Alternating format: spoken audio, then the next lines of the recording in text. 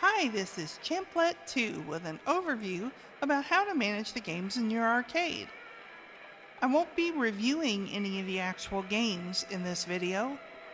I'm just going to be honest with you, I'm really not very good at playing several of these, and nobody wants to watch that, right?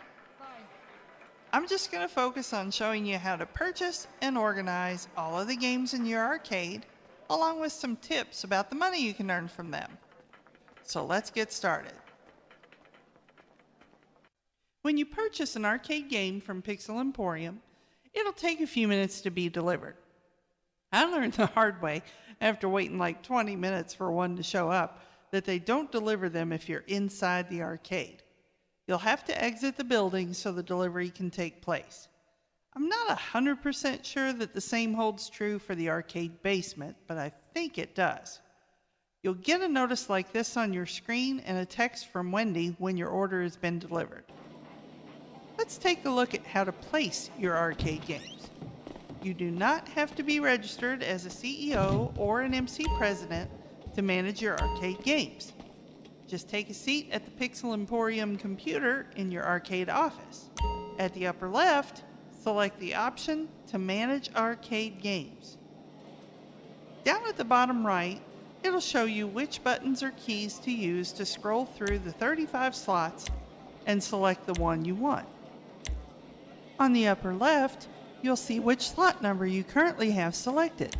See here, I'm in slot number 2 of 35. There's several different kinds of slots in your arcade, and it's a little bit tricky to figure out how they all work. The short version is, when you select a slot, the list at the upper left will show you which games that you own that will fit there. Notice how the list of games changes as I move from one slot to the next. If a game you own is not in that list, you can't place it there because it won't fit in the space allowed for that slot. You just have to look around at the different slots and start to understand what games will fit in them. The good news is you don't have to pay anything to move your games around, so you can experiment all you want until you figure out where you want to put all of your games. There are some cabinets, like these, that only require a small single slot, and you can put them in any of the 35 slots that you want. Now, a few of the games require 2 slots in the arcade, like this one.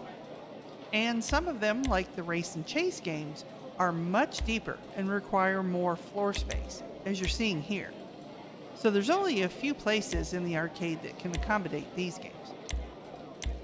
Now see how the race and chase ones aren't in my list anymore for this slot? Because there's not enough floor space to put them here. However, Street Crimes Gang Wars Edition requires 4 slots, and that one can be put in this spot. Some of the novelty games like these will fit in a single slot if there's enough free space around it, like here in slots 1 and 2 and 3. Or they might require 2 slots in some other areas, like here in slots 31 and 32, where those two are really close together, there's not a lot of space. But yet the novelty Madame Nazar is smaller and it'll fit in any single slot. So as you can see, once you own a game, you can place it multiple times in your arcade. Except for these few novelty games that can only exist in your arcade one at a time. See, for example, how I can only move Axe of Fury. I can't place a second one. If you decide you don't want one of the arcade games in the arcade anymore, you can't sell it back to Pixel Emporium. Once you buy it, you own it, and that's it. However, you can essentially remove it by going to that game's slot and choosing none to go in its place, like this. You still own it, but it's not taking up space in your arcade, and that game, as well as this empty slot, are no longer earning you any money. To earn the most money, don't leave your slots empty, put something else in there. If you have games filling every one of the 35 slots, you'll earn a maximum of $5,000 per GTA game day, or 48 minutes in real life, in your arcade safe. Doesn't matter which games they are, as long as all 35 slots are full, you'll just get the $5,000 per GTA day. So here's a really big tip. If you don't have a lot of money to purchase a bunch of expensive arcade games, just buy the cheapest one. Monkey's Paradise. It's only $90,000 regular price. Then you can place the free Street Crimes Gang Wars Edition that takes up 4 slots in the 4 available areas that will hold this 4-slot game, like I've done here. That'll fill up 16 of your 35 slots. Next, fill the other 19 slots with multiple Monkey's Paradise games, and it'll look like this. You'll still earn $5,000 per GTA day, even though you only have 2 different games filling up all 35 of your slots, and you only had to spend $90,000 to do it. Your safe gets full at just $50,000, so if you have several arcade games, that'll fill up really quickly. You'll get pop-up notifications each day about the balance in your safe, so keep an eye on those and empty the safe often, because once it gets full, you won't get paid by your arcade patrons anymore until you empty it.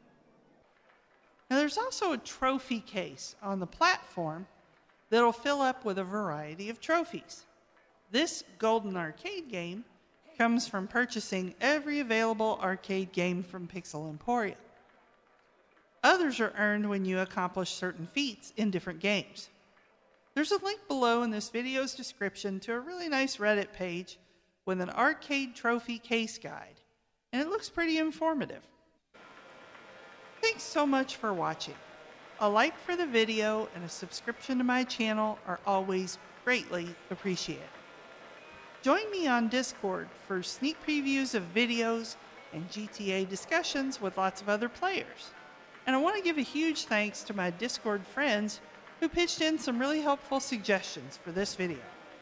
The link to my Discord channel is in the video description below, so drop by and say hello. Thanks again for watching, and we'll see you next time.